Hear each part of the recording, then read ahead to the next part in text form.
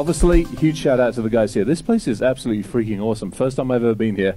Wandered down to the seashore, and two very nice old ladies asked me why I was in a skirt. Bless their little cotton socks. Obviously, huge shout out for the guys, and you can blame the guys for me being here. Come in, get a seat. This is like Southwest Airlines. Make friends with somebody to the left and the right of you. I'm very familiar with Southwest because it's the only fucking airline I can fly these days. We will have a talk about deception, hide and seek. We're going to have some fun with nanotechnology. I tried cramming cows in here, but I didn't have enough time. Because as I pointed out to the guys that were in here earlier, I am the only thing standing between you and free stuff and alcohol. So we're going to do 70 slides in as fast as we can bloody well get through them. We will not be talking about airplanes. We will not be talking about the federal authorities, because I spent 26 winding them up again. Second part of housekeeping. I'm obviously with the Calvio. We obviously do deception technology and a bunch of other stuff. This is not a bloody sales pitch. If it becomes one, throw things at me. This really, I hate people who use frickin' this forum as a presentation and as a sales pitch. Shoot them. For any of you that are looking at deception tech or any actually technology that's coming out in 2017 and beyond, start using some of these criteria. We're going to look at the ugly stuff and, tribute to Freddie Mercury in the world. So, recap of the current state. Why are we having these discussions? And yes, there's some... Can you guys at the back read the little small script on the bottom? Well, then come up to the front. All right, come on, get a bloody seat for crying out loud. You make the place look untidy. All right, so let's take a look at where we are today. 90% or greater of attacks against your systems, these very nice toys that you are coding and making and that I keep breaking, are known exploits. We're not talking about advanced persistent threats or any of that shit or 0 days or anything. This is stuff that's already out there. The whole BYOD, everything that we're looking at these days, I mean, we know it's not going away. You guys are building some amazing things. The problem is we're breaking it faster than you're building it. The migration to the cloud in all of its wonders and all of its challenges and all of its issues, obviously more services are on that. I'll look at what we're doing. We're dropping a bunch of stuff onto the cloud. But we're doing it in what we would classify as an organized and secure manner. Not like a charging herd of rhinoceros going, woohoo, it's the cloud, it's something new to play with. Which unfortunately seems to be what a lot of enterprises are still bloody doing. They take the data, which they don't fully understand what they have, let alone the classification level of it. They shovel it up there as fast as they can, not understanding who owns the cloud, who manages it, who secures it, what the hell they're doing with it, and then they wonder why they still get their ass handed to them. The big thing that we're still, I mean, we've been, what's DEF CON in these days? 25, 26? 25 years. We've been stood up on stage talking about security, let alone all the days we were getting chased by the bloody feds before we even became organized. And yet 20 plus years later, so many organizations still do not have an organized security program. So many organizations, the startup communities here, San Jose, Colorado, and all the other next to us was like, well, we'll just build it and we'll figure it out afterwards. That shit's got to stop. And the big nasty one, 75% of IoT manufacturers will not be able to address the issue. Well, what issue are we talking about it? All of the damn stuff. A friend of mine's like, oh, I've got a new crock pot and it's IoT. I wanted to shoot it and then him. Why the hell do you need a freaking IoT crockpot? Well, it's cool. I can start it up from home. Well, so can I. And I can have it abuse your fridge, which is abusing the microwave, which denial of services attack your wireless. Sound familiar? Let alone the cars and everything else that we're building this technology into. And then to add everything onto this, we're letting it loose on the general population. Approximately, by 2020, 4 billion people. 25 million apps out there. So we're on what, 2017 now? 3 years and change, we're going to have all of this apps. And let's face it, 24,999,000 of the damn things won't be coded securely. It is an ever-increasing playground for the likes of us, the red teaming guys, the purple teaming, the attackers, the hackers. And yet we keep shoveling all this stuff up here. And we still keep putting the onus on the poor user. which, if we look at the math, isn't the best thing to do either. Let's take a look at this. 4 billion connected people in 2020. It's a lot of people. And we can dispute those numbers, but it's going to be a lot. If you take the standard bell curve by, unfortunately, which most of us are measured by, we have about 15% get security. We have 70% of them who follow the herd. Sheeple. And then we have 15% can't spell security. Or they're in the top, I'm going to use LinkedIn, I'm apologizing about this. You know that top 20 passwords from bloody LinkedIn? And there were, what, 2.5 million people in that top 20? And the most complicated password was 1, 2, 3, 4, 5, 6, 7, 8. And I was like, well, that's great. It's an 8-character password. It's perfect. We trust these people to actually secure their systems. America, about 4.5% of the global population. This was before Trump got into power. It's probably down to about 4% now. Sorry. We will have more of those as we go through this. 26.5 million people is about 8% of the US population. So if you break the math down, at most, 8% of the population that you are targeting with your new shiny toys will have a chance of understanding security. And Rudy Giuliani is not in that 8%. I couldn't help it. I mean, this is what we're looking at. It's just, I mean, it's not going to end well. Not if we keep going the same way. Summary on it. We're adding complex technology. We're handing the technology to a population that's challenged at best.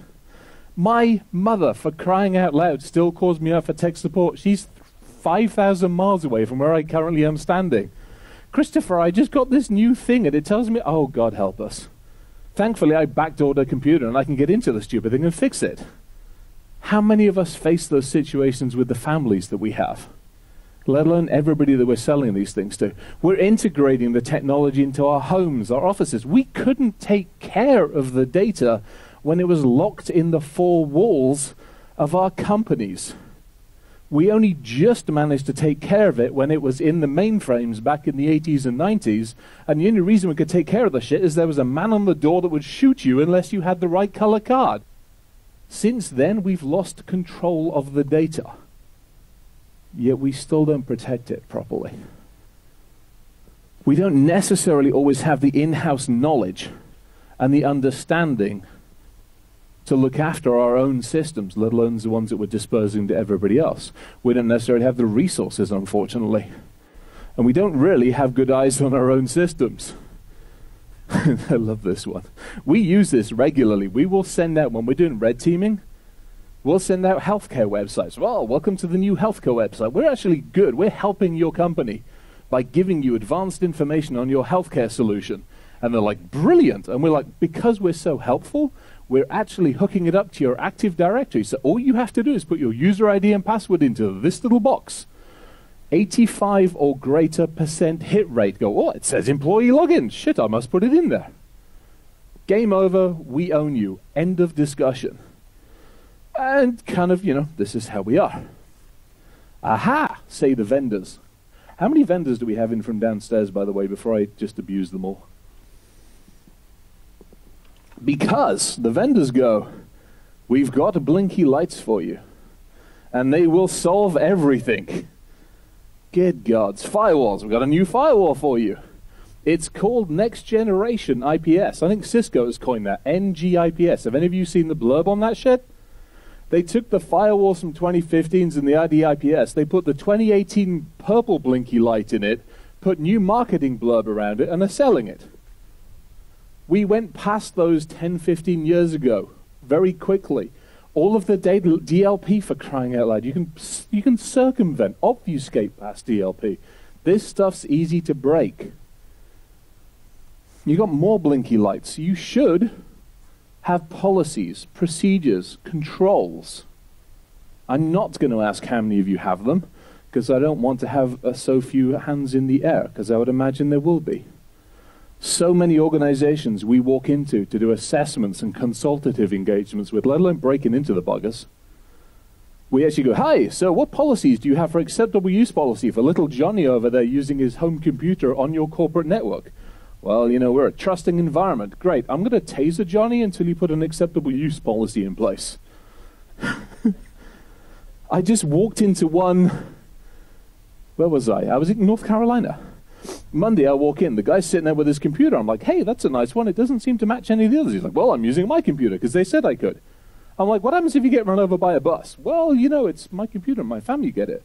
I'm like, fuck that. It's got my core data on it. It's mine. I'm buying it from you now. We cut him a check in the afternoon. He kept his toy that he liked, but it became my toy. Simple solutions. Security event log monitoring.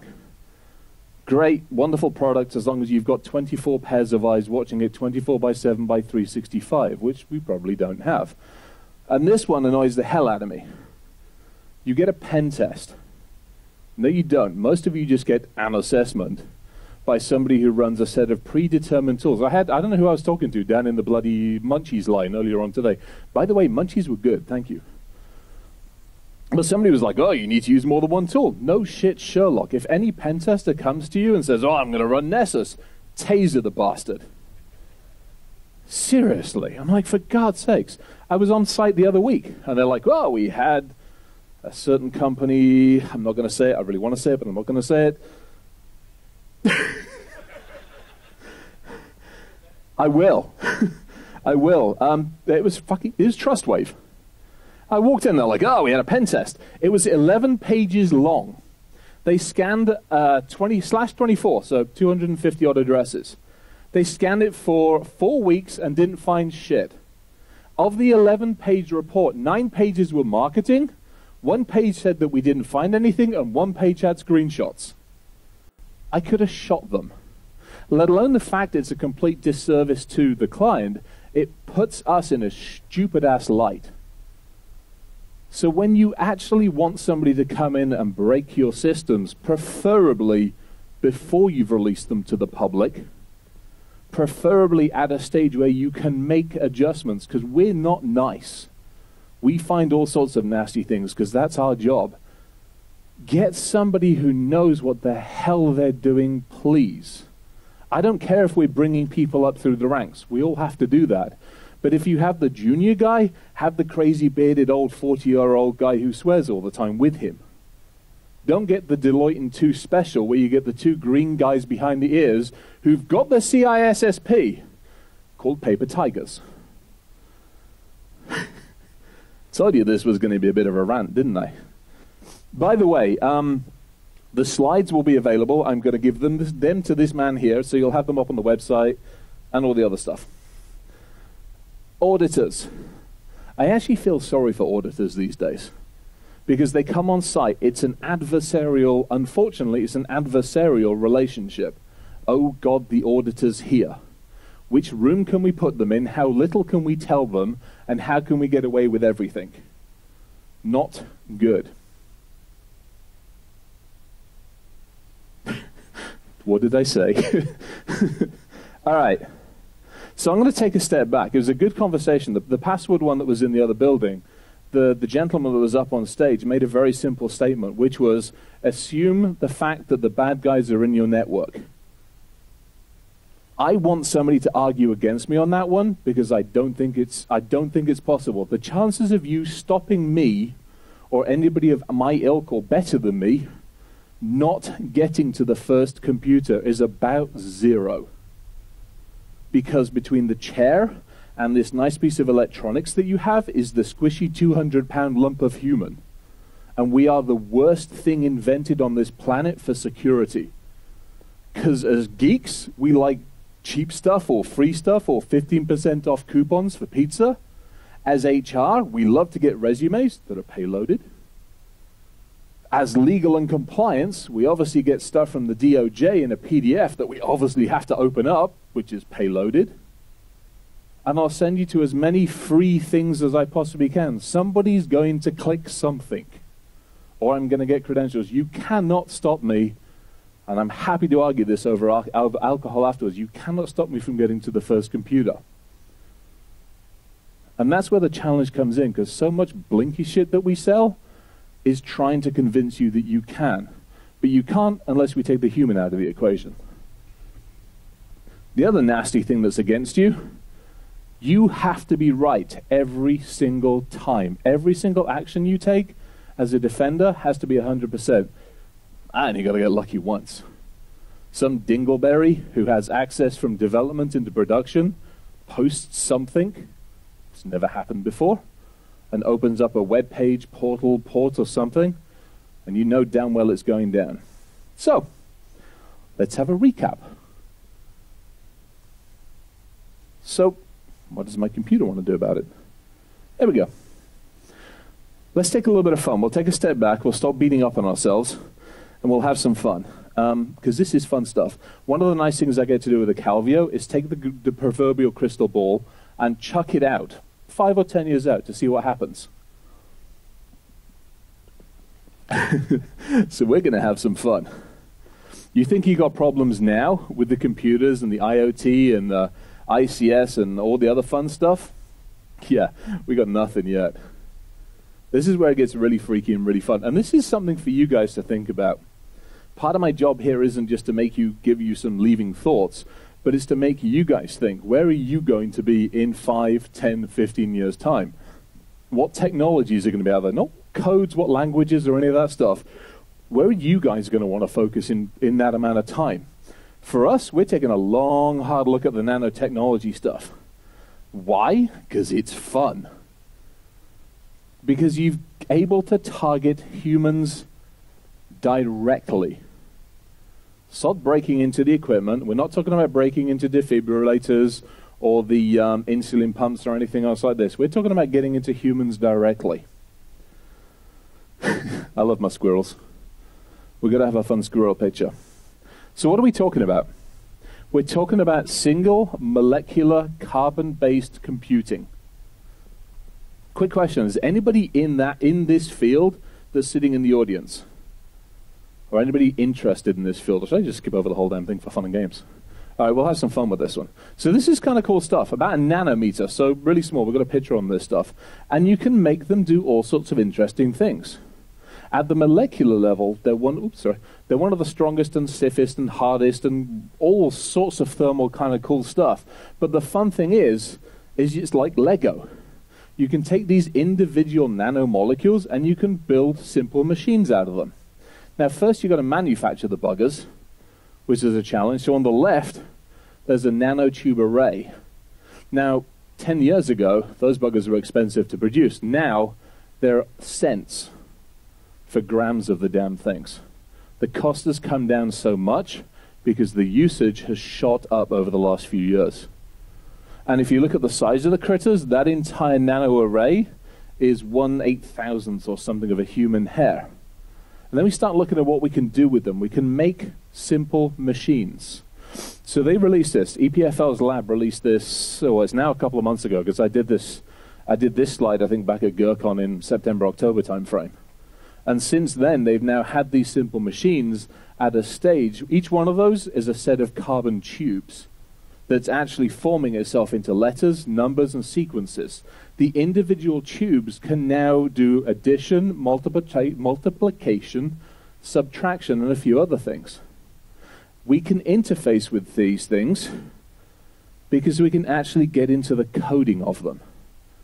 We can actually code from our coding systems that we use here into an electromagnetic spectrum into these things. So we can now make them do all sorts of nice letters and imprint on humans and all sorts of fun things. Simple stuff. Go out, do some research. Verilog does a circuit function on these things. This is fun, easy, simple stuff. We can actually specify whether the carbon tubes that we're building are actuators, sensors. We can literally make them into little processing chips. It's kind of fun stuff. CelloCAD has a really, really cool program. If you guys are interested in this, CelloCAD does some really, really interesting stuff on this one. And you can basically build a set of algorithms that you can imprint on these and then drop them into whatever you want, fruits and vegetables. Or, I love this one. How many of you don't know XKCD? Oh, this is awesome. I love it. Yeah, we all love it. Let's face it. I have that t-shirt. This is coding into biology. So on the left-hand side, we start inputting code over here. We start basically dropping it out into the same kind of code that we recognize. You have user constraint files, it parses it, synthesizes it, does a gate assignment, and drops it out into a frequency wave. So my source code that I've spent the last couple of weeks building, I can drop into a frequency generator, I can drop it onto, well, in this case we use E. coli. We can drop it onto saurian bird flu, and a few other things. And now we've got to deploy it. We've got it on our nano chips, we've got it on everything else.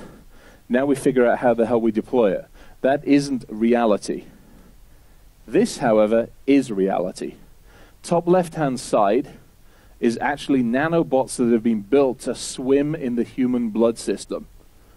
The cool side about these things from a medicinal standpoint, it's freaking awesome.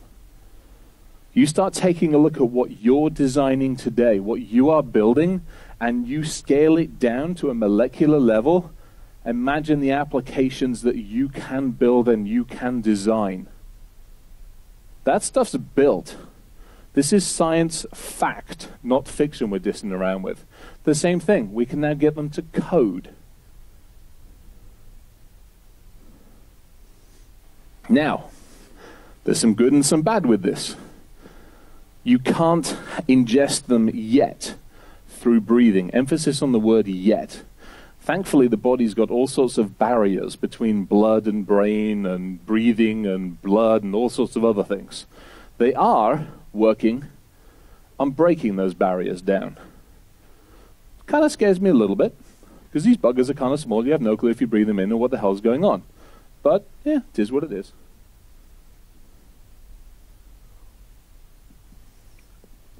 So, the upside, the cool stuff they're looking at doing them. So you talk about deployment architectures.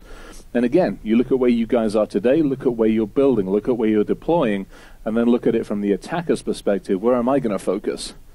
Drug delivery capabilities. Focusing on therapy. One of the biggest things on these, on the positive side, is we've been able to target, they've been able to target cancer cells. Now they're targeting them at the moment so that the doc can go in and beat the crap out of the damn thing with lasers and stuff. But eventually they're building them so that they can payload. No different than a virus that we build today in the electronic world.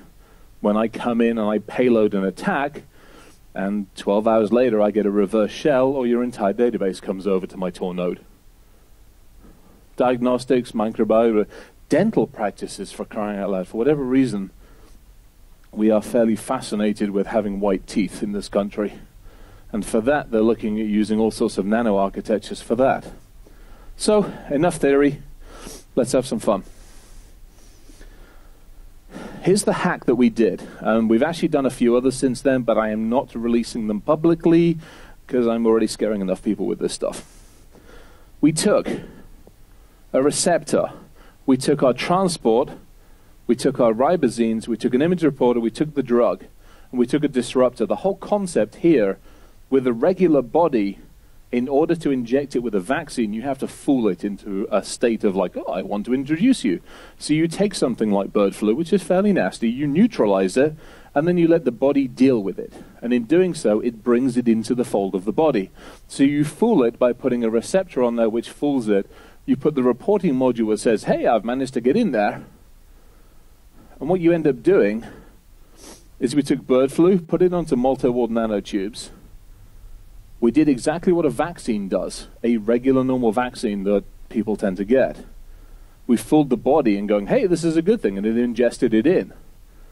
We have the propulsion system. You guys saw that 2 slides back. The thing swam up the blood system. We have a decoys in case the antibodies in the body go, holy crap, what the hell have I just had in there? Which is no different than we try to do with the static equipment that we have these days. And if we're playing nice, we kill cancer cells. In the case that we went through, we played not nice, and we delivered an attack payload to the red blood cells.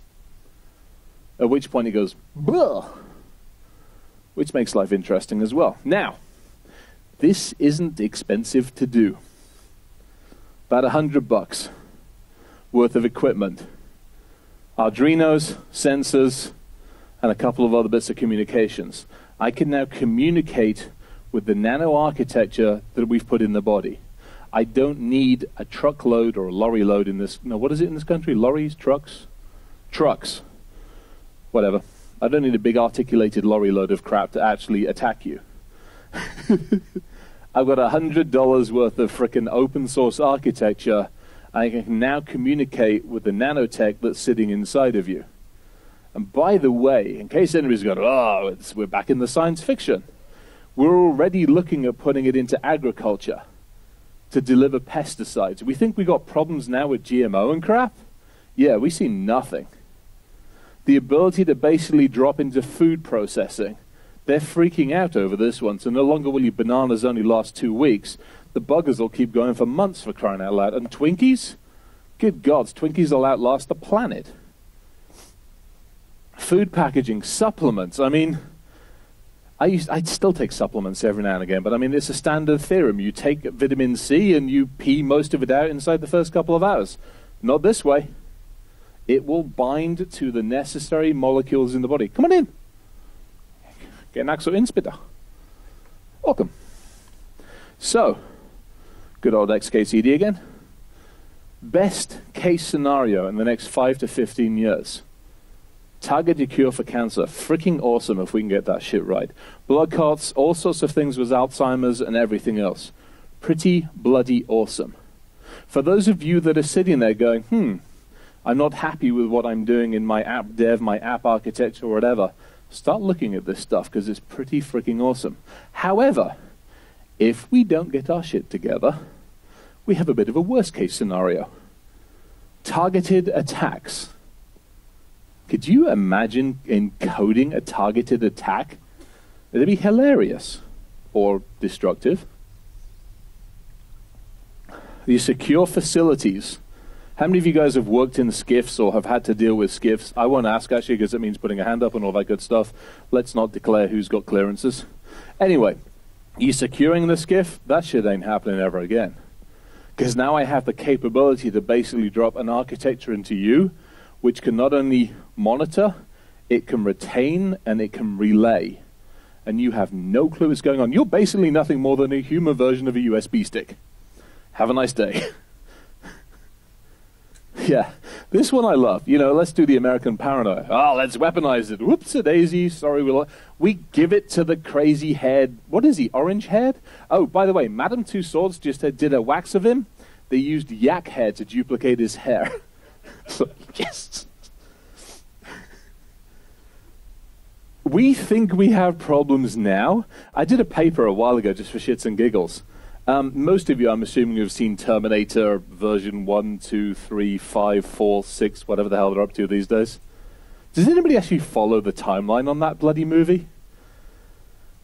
I did a whole thing a while ago basically saying that Skynet was right, that we are probably our own worst enemy. This is likely to prove it if we don't get this shit right. Obviously, temperature and electromagnetic weapons become basically the weapons of the day, let alone $100 worth of Arduinos. So, you know, and then we take the other option, which is, hey, we all live for a long time. Well, that's great. The Earth's struggling as it is with 7 billion of us. So, yeah, challenged. Again. Not for the first time. So, now that we've sown despair and all the other stuff, let's see what the hell we can do about it. I get a second to actually have a quick drink. I love my squirrels, for those of you who've never seen me present before. So, what do? How do we actually fix the problem? How do we not just fix the problem on the nano architecture, but how do we fix it for the days that we are living in today? We'll take an adage from Packet Storm's years. Evolve or die. The tools that information security puts out these days have to evolve. The day of the static purple blinky piece of shit that gets put in a rack has to be numbered. Stop buying it. Why? Because it has to autonomously learn the environment it's in. I had some questions for some people down there, and they're like, oh, we do predictive. I'm like, no, you don't. It's a fucking signature. That's not predictive. That's antivirus from what, 1980s? Hello, they've called and they want their programs back. It needs to adapt. It needs to emulate. Learning behavior needs to be built in. We talk about the ability to do... How many of you have heard of user behavior analytics, UBA? Good gods alive. We can't control the bloody users. Most of the time we have no clue what the hell they're doing. Half the bloody time we want to shoot them, taser them, or both. How the hell can you do user behavior analytics when you can't even baseline the buggers? Build an architecture that can learn rather than trying to baseline something you cannot control. Build something that could be physical or virtual or in the cloud. Again, I get fed up when we see point solutions. I can protect you in the cloud. Well, what if I've got an on-premise? Well, I can put it in a 2U rack. Bullshit. Give me something that's adaptive. Security's got to evolve. Until we start seeing preventative, predictive, and actual intelligence-based systems, we're not going to stand a chance of winning. And it's got to be flipping intuitive. My God, I mean, the poor guys who are actually trying to look after the very systems that we have. That's cool. I like the ringtone on that.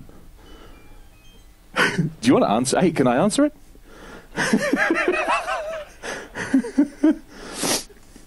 All right. Anything we've got to build's got to be has got to have a look. For crying out loud, when you are designing the next sodding widget that you are designing and you want to let it loose on the mass population, I want two thoughts out of you. Oh shit, the 6'3" hairy guy with a goatee is going to beat the crap out of it. And God help us, his mother's going to get hold of it. If it doesn't satisfy those rules, don't release it. And if your CTO still wants to overrule you, give me his telephone number.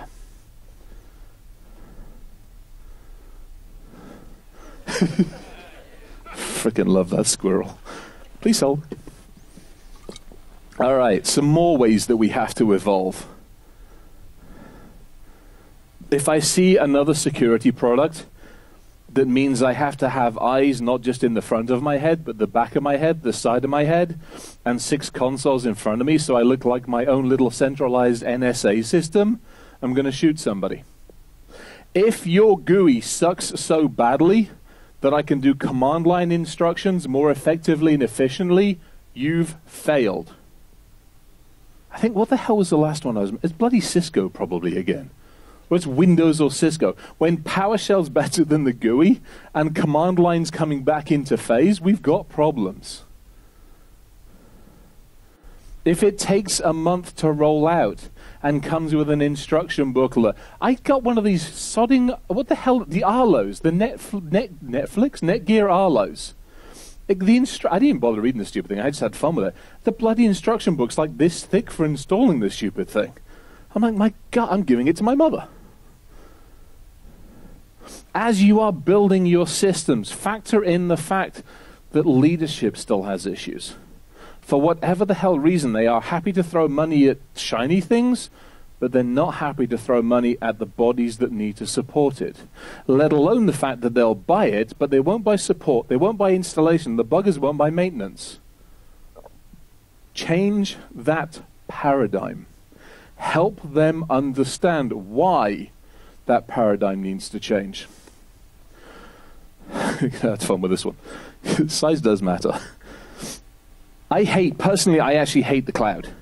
I appreciate it, and I understand it, but I hate it with a passion because so many people don't go into it with their eyes open. They're like, oh, it's going to put all of our data up there. It'll be perfectly happy with all the default passwords and crap that they had on their own systems, and then wonder why not only can the guys locally break the heck out of it, but so can everybody else. If, when you deploy your system, we have to put an entire rack of gear, and I'm going on deception here, because deception annoys the hell out of me. Because you've got the guys like, oh, I can build you a new... deception is Honeypot Mark II. We'll have that discussion. So if you're going to build a deceptive model where you have to roll in an entire rack of hardware, you've failed. If you build a solution where I have to find space for an entire chassis of VMs, you've failed. If the solution basically means I have to double up my budget for my pipe out to the internet, you've failed. You have not adapted to the architectures that you are targeting. And if I have to open up another bloody LDAP service account just so your crap can actually work properly, you've failed. All right, another quick scroll moment. This was what I was like this morning. I finished working yesterday at about 9, 10 o'clock, got about 2 hours of sleep until about 11:30 last night. The alarm went off. Worked until 4:30 this morning when the alarm went off that I should have gotten up to go to the airport to get my ass here. So that was what I was like when I got to the airport this morning. I'm like, need a cup of tea, need a cup of tea, need a cup of tea. Okay, the other one that drives me nuts. There's as developers and as architects and as solution type people, you have to take into consideration. If you are building something, it should be portable. I should be able to walk into a healthcare location in the same way I can walk into manufacturing, retail, financial, or whatever, and I should be able to deploy it. I should be able to take these solutions, especially security solutions, and deploy them in any vertical bloody market I want to. If you turn around and say your solution is enterprise only, I'm going to taser you. Because so much of the crap that we're dealing with is industrial control systems, is IoT, smart, SCADA, the whole bloody lot. Including all of our data. One of the biggest issues that we still have. Perfect conversation with the password chap. Was simple. It's simple. The data isn't just sitting in the data center. It's not just sitting in the one SQL table that you hope it's in there. Because Mary from finance has downloaded some bits of it. Fred from accounting's got some of it. Half the bloody IT guys have probably got access to the stupid thing. And some dingleberry in development decided that they needed permissions in UAT and also flipping production. Because they were a special snowflake. With the same user ID and the same sodding password. It's got to stop. And this is the big stuff.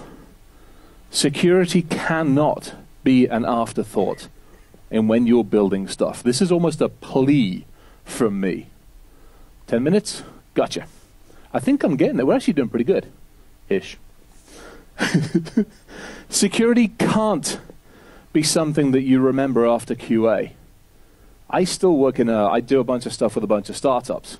And I will sit down and have nice conversations with the guys that are holding the coins and the purses and the money and say, hi, if you build it insecurely, I will be the one that puts it out on the internet as being insecure.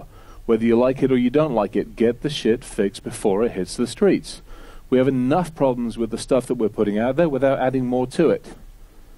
Security can't be left out because of budget issues. You know what? If you've got to take one less free lunch and the free Cokes that you get and all the other flipping perks, maybe those get scaled back a little bit because you can actually secure the damn thing. Take one for the team, please. Security is a mindset. It's simple. 2017 already belongs to us. Change the paradigm. It's a differentiator as well. And it's our responsibility. Because if it's not to the responsibility of everybody who's sitting here, I'm the one that's going to be ripping you new toys, which means I'm going to be doing this.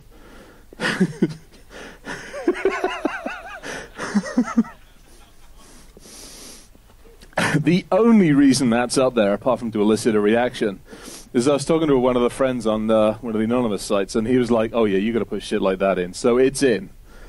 And it's on video. My mother's going to watch this, and I'll get Christopher? Yes, mother. All right, so let's do a case study. We'll talk about deception for a second, because I promised we'd talk about deception, because I think it's in the bloody... That was a motorbike. That was a good one. Sorry, squirrel moment. This is why I have squirrels in here. All right, so deception. Okay, we think of deception, most of us probably think of deception as the old honeypots. They were great. They stuck out like a shining beacon. You'd scan a network and be like, oh, well, you wouldn't even scan the damn network. It'd be sitting there going, look at me, I'm a honeypot, I'm a honeypot.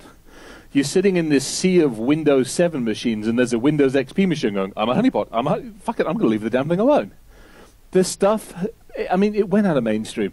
It's still supported by a freaking amazing active community. I cannot say enough about a lot of those guys. But we didn't use it. Why? Because we fixated on those sodding firewalls, which are useless. I'm not saying burn the firewall, because that would be fun, but it would be foolish. But I am saying give it some bloody help. So we need to change it. We got to reinvent it with the criteria I just yelled at everybody about, and we've got to make it effective, and we've got to make it preventative. This is Honeypot version 1. Great idea, good science experiment, really didn't stop shit. So we talk about high interaction versus low interaction. Quite simply, low interaction is like, hi, ooh, great, I've got you. End of discussion. That's not high, that's low. Brain's gone to sleep. Low interaction is I poke it, it sends an alert one direction and sends me back a header. That shit's easy. The high interaction is where a couple of the companies are going, oh, we've got to have a rack full of gear. Bullshit. Find a different way of doing it. There's all sorts of really nice tunnels and virtualizations and VNICs and all sorts of fun things that you can do that. You can have both if somebody would take the bloody time to do it properly. I can have autonomous auto-interaction with the attacker. When I put this thing in my environment, I shouldn't have to tell it what the hell I want it to be. If I drop it in a sea of Linux boxes, it should be able to go, I've got that, I've got Red Hat, I've got Debian, okay, I'm going to be a couple of each. It won't go, well, bollocks to this, I'm just going to be Windows, because that's what I was told to be. It should automate that. It should deliver banners. It should deliver pages. This is simple stuff. We should basically have the high interaction Alice in Wonderland on demand. As a consumer, I want it. I'm taking the American. I just want it. Figure out how to bloody well do it. It's easy to do. Don't come to me and tell me, well, I've only got a point solution that does low interaction only. Well, bullshit. Simple stuff. The concepts, the flexibility, all of these things are easy. When I do detection and I do engagement, hopefully you control and you know what's in your environment. I'd argue some of you might not know what's in your environment. But as a partner, our job is to make your life a lot easier. It's not to introduce more toys that you have to watch, more technology you have to worry about, and more systems that I'm going to use as a point of compromise. Whatever solution you put in needs to be adaptive. Some of you guys might want to do research. You don't want to kill it as soon as it results. If I'm in your network and I basically run into one of these man traps, do you want to kill me? Do you want to monitor me?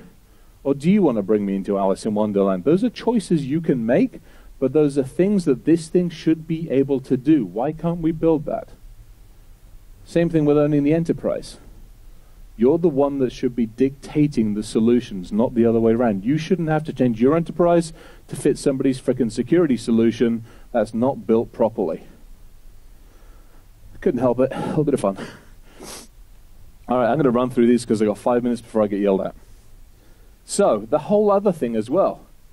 If I put a solution in place, it shouldn't sit there and tap its foot and wait around and go, well, nobody's talking to me, therefore I'm going to ignore everybody. Sod the lot of you. You should have tendrils and tentacles everywhere. The whole concept of lures and breadcrumbs. If I've built deception properly, I should be like the Greek sirens, singing to every sodding hacker that's close by, going, look what I've got. I got some... I will not show my leg because they're hairy. You get the idea. It should be alerting. It should help you understand your environment. And you should be able to choose the response. This is simple stuff. This is how an attacker should view your bloody network. Behind half of those doors, it will find reality. Behind the other half of the doors, there are traps, lures, and people like me waiting to smack it upside the head. Tell me which one is which. You shouldn't know the difference. And that's what pisses me off about most of deception these days. As it says there. Should have intelligent conversation. This is like a dating site. It should basically say, hey, wants to play hard, wants to come. It's all the good things that should be built in the same way that we converse as humans. These systems should be able to do the same thing. When you deploy tools, they should help you understand your environment. They should help you learn what you need to do. You shouldn't have to tell them all of your problems. They should come to you and go, hey, I've seen this. This is what I recommend. And when it comes to reporting, God forbid if the stupid thing doesn't actually do it properly. Take it out, burn it. Send the video to the vendor. Should live anywhere you need it. The cloud, the premise, it should scale. This is great. I just spent the last 4 days dealing with raspberries, bananas, pineapples, oranges, the pie family, for want of a better way of putting it, and Odroids. Those are fun little beasties. It should have everything covered. If I want to deploy it in my corporate environment and add in my SCADA and IoT environment, it should cover me. This is how it should look. You guys probably recognize that. That's the SEAL, it's like one of the SEAL recruiting videos. It's like find the SEALs. That's how deception should be. We've given it the legs to come into this century kicking ass and taking names, to use a colloquialism. So why the hell are we handling it? Why are we not doing it properly? If we do this right, if we build deception right, if we build the architecture and the methodology right, it isn't just deception. As we move into the stuff that you're building in the next 5 years, the nanotech architecture in the next 5, 10, 15, 20 years, we have to make it a lot bleaker for the attackers. We're not doing that. Honeypot's one way, back with a vengeance. It doesn't sit on the bloody network. It doesn't just sit in 2 different flavors. It doesn't just have too many open ports and look stupid. It actually does what the hell it needs to do.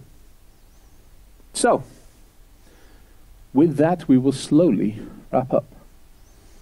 As a red team, as somebody who gets to break into companies for a living, physically and electronically, I have a plea. As you design and you develop and you encode and you do the things that you do well, stop putting default passwords in, please. Stop putting default passwords on GitHub, on JetBrain, on Oracle forums, on other forums. I watch them, I see them, I don't want to see any more, please. Don't share crappy keys to the password description we had earlier. Get some intelligence in there. I want a challenge.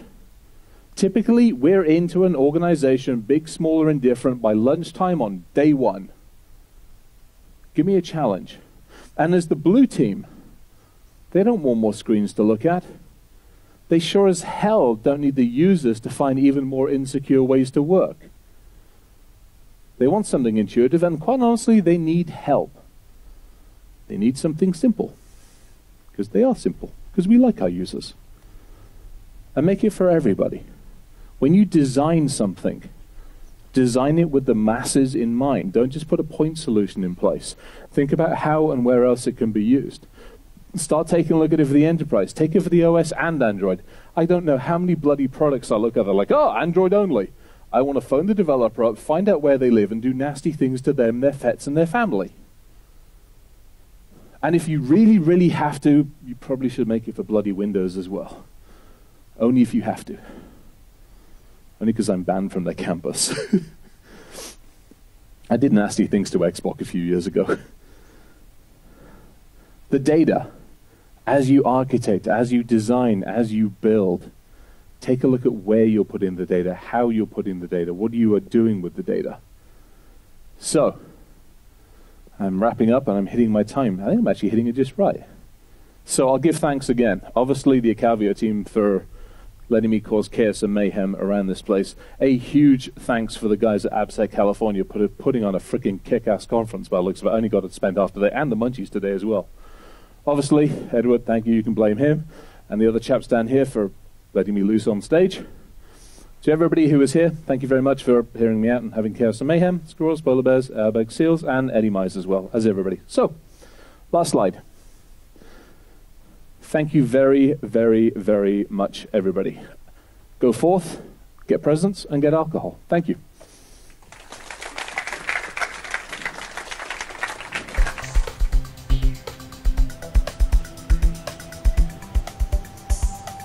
Yeah.